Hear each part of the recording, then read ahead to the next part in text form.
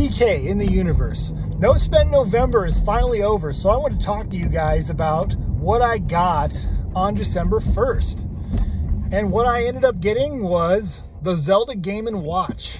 The Zelda Game & Watch. This is what I talked about wanting to get last month in November during No Spend November. I was so jealous of all the people that had already gotten one, and now I finally have one to call my own. It's everything I expected it to be and more. You know, I love the little vermin game. That's pretty cool. It's got Zelda 1 and 2 plus Link's Awakening, my favorite Zelda game of all time. I remember playing the game Zelda, you know, the original Zelda Link's Awakening on my DMG Game Boy, Dot Matrix Game Boy, you know, and that puke green color. So I love that I get to play it in glorious puke green once again. And it's still got the feature where you hit like A, B, start and select to like save and quit, you know, just like the old one. I love it, honestly. I can't complain. And, you know, of course, it's a backlit screen, not like the old, you know, screens on the Game Boys from back in the day. It's got a clock and its own timer too. That's freaking sweet. I love it. I'm really enjoying it. I'm glad I got it.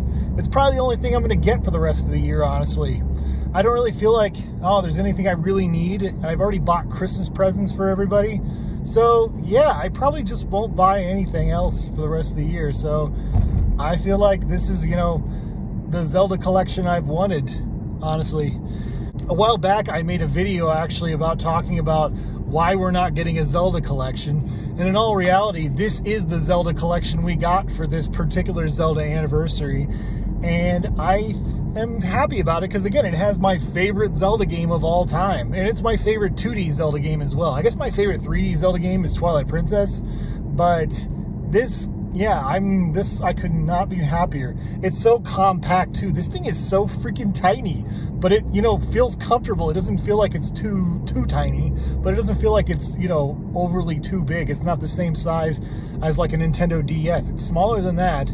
But it just, yeah, it feels good. It feels good. The buttons feel good. I cannot complain one bit. I am loving it. So, anyways, I guess that's sort of, you know, what I wanted to say about that. And I'll catch you guys later. I hope you have a great Christmas and New Year if I don't make another video. So, anyways, thank you guys so much for watching and stay awesome in this universe. Thanks. Bye.